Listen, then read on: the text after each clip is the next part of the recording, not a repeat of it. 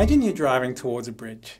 Have you ever pulled over, taken out your phone, and started browsing blogs about bridge building to decide whether the bridge was safe to cross? Of course not. You trust in the engineers who built that bridge. That's how we form our views on complicated issues. Rather than master a whole body of knowledge, we use a mental shortcut. We rely on experts and trust them to do their jobs. Or failing that, we trust that their colleagues would catch their mistakes before anything goes wrong. Now, in a perfect world, everyone would be aware of all the lines of evidence for human-caused global warming. We would know all the human fingerprints that are being observed across our climate. But life is busy. We have to pay the bills, get the kids or ourselves off to school, and keep track of all the characters on Game of Thrones. So most of us use the mental shortcut of expert opinion. In the case of climate change, the experts are climate scientists who are actively publishing peer-reviewed climate research. Because the body of evidence is so strong, there's overwhelming agreement among climate scientists that humans are causing global warming. How do we know the level of agreement? In 2009, climate scientist Peter Doran and Maggie Kendall Zimmerman at the University of Illinois in Chicago surveyed Earth scientists.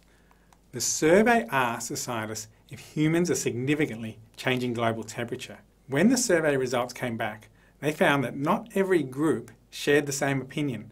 Different groups had different levels of agreement about climate change. For example, the group of scientists with the lowest agreement that humans were causing global warming were economic geologists at 47%. The next highest were meteorologists at 64%. However, what they found was that the higher the level of expertise in climate science, the stronger the agreement about human-caused global warming. For the most qualified group, climate scientists actively publishing climate research, there was 97.4% agreement that humans were significantly changing global temperature. A year later, in 2010, another study took a completely different approach to estimating the level of consensus. William Anderegg at Princeton University and his colleagues collected a number of public statements from scientists about human-caused global warming, including as many dissenting statements as they could find. Then they narrowed their focus to only the scientists who had published climate research in scientific journals. They found the same result as Doran did the previous year. Among publishing climate scientists, there was 97 to 98% agreement that humans are causing global warming. And just like Doran, Anderegg found that scientists convinced of human-caused global warming had published substantially more climate research than what he termed unconvinced scientists. More recently, in 2013, I led a team of researchers at Skeptical Science in conducting the most comprehensive analysis of climate research to date. We looked at climate papers from 1991 to 2011. This amounted to over 12,000 papers.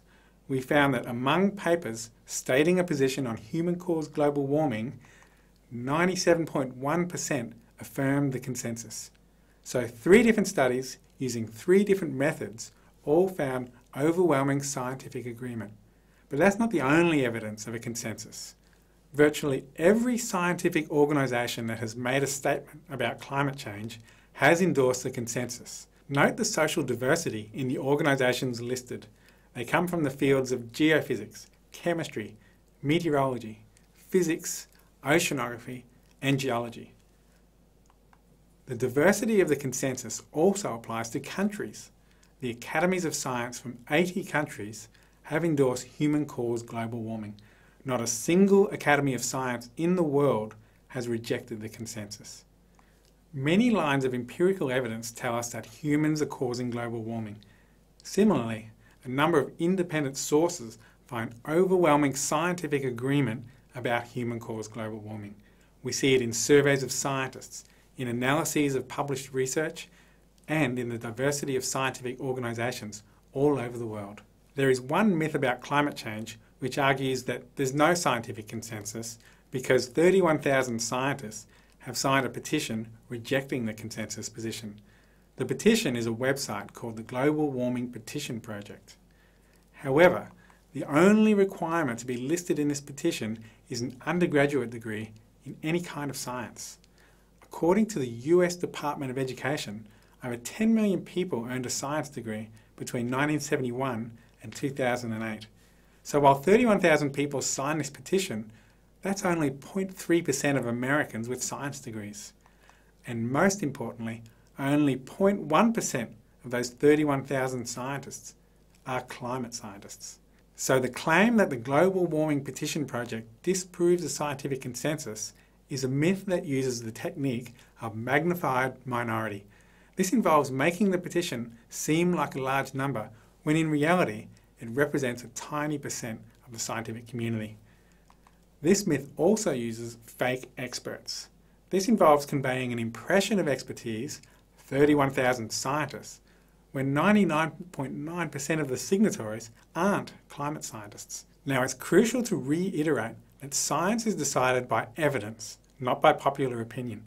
However, it's also important to recognise how the general public think about complex issues. They rely on the opinions of experts. So we need to be aware when fake experts are being used to confuse people about the level of agreement among real experts.